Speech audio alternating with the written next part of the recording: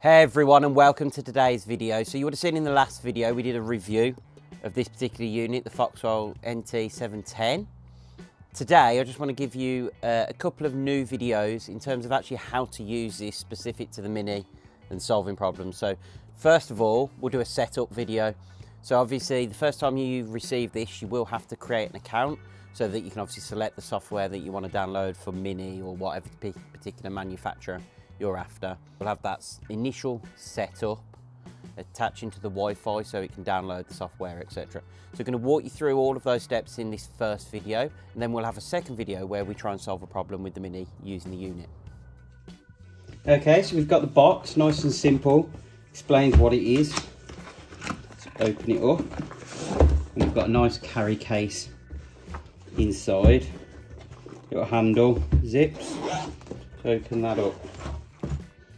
Okay, and inside what have we got? So we've got the OBD cable, so decent length. So this isn't the wireless one, so you will have to be connected to the car, but that's fine. You've got a USB-C charger, you've got the manuals and some stickers. Obviously there's a little pocket to hold whether it's your wires, etc. And then you've got the unit itself. So if we just open that up, we can see just across there, we've got the power button, what looks like to be the charger cable, the connection to the OBD, and that's pretty much it. It's nice and solid, so it'll be good in the garage for sure. Okay, so we've got the setup procedure. So hold the power button on the top, got the little green light on, you can see the little Foxwell logo loading there with the screen right in the middle. So this whole thing isn't the screen, it's sort of about there. So you can see that starting up. Okay, so we can see we're on 90% power. It's asking me to create an account, so I don't have an account at the moment. So I need to register. So I need to pick my Wi-Fi network. We'll cover up my password for a second. Put that in so you can connect to the internet, download any updates, etc.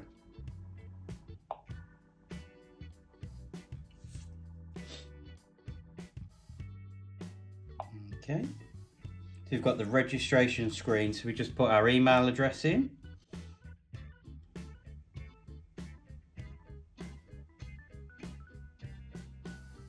And the keypad's a bit small, so if you've got big fingers, you might struggle a bit. But you just take your time.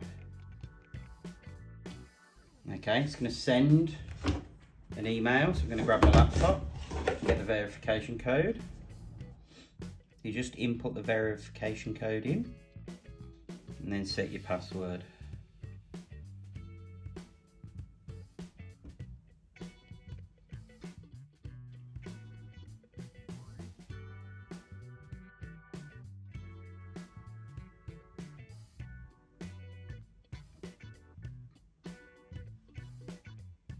Pick free registration.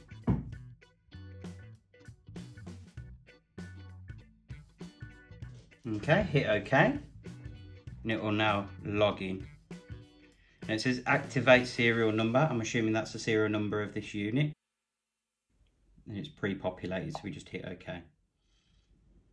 Okay, so we get to choose a make on the first time use, so put yes. And what do we want? We want Mini.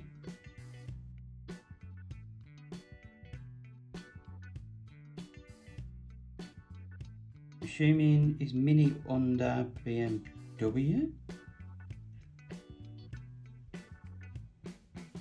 Got to be surely. Includes Mini, Rolls-Royce and BMW. Okay.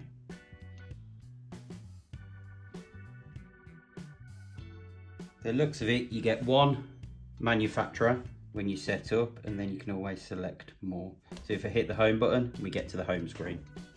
Okay, so one of the great features of this particular unit is the fact you have a cheaper upfront cost because you're not having to purchase software for all manufacturers. So for me, if you go into shopping, I've obviously shown that I've picked the Mini, but if you go and purchase another car, let's say you brought a Peugeot, you could actually buy the software. So you get free lifetime upgrades as part of it. So it's a super cost-effective solution. So you don't have that upfront cost. You can come in and purchase as and when you need it, support for additional manufacturers. I think that's really useful for a DIYer like me. Okay, so the next step you need to do is just update your software. So if you hit the update button, you see in the middle of the screen there, you'll be able to see all the latest versions of the software that you've got. So whether it's for the Mini that I've downloaded, whether it's for the actual operating system on the tablet. But what you want to do is make sure that you set all of the updates to start downloading. So you've got, or you can individually update them, or you can actually click update all and download all of those features. And what that means is you've got the latest software, the latest options and choices in terms of the particular car that you're looking at. It'll take some time to download, and it's obviously using the Wi-Fi connection that we've just set up. So what I would say is set that up, leave it to go. What you'll see, it might need to reset the tablet as it's downloading and installing that software. But what I would say is just get this all done, set aside some time to obviously do your setup and your updates before you actually want to use your scanner. That way you know you've got the best and most up-to-date tool in your hand as you go to use it. So what we'll do, we'll let the update process carry on. Okay, so now your Foxwell tablet's all set up and ready to go. So you'll be able to connect it to your car and scan it, etc. So what we'll do, we'll leave the video there and we'll pick up in the next video on how to actually use the scanner. So if you found today's video useful, please hit that like button, subscribe and hit the notification bell so you get alerts every time we upload new content. Thanks for watching and we'll see you in the next video.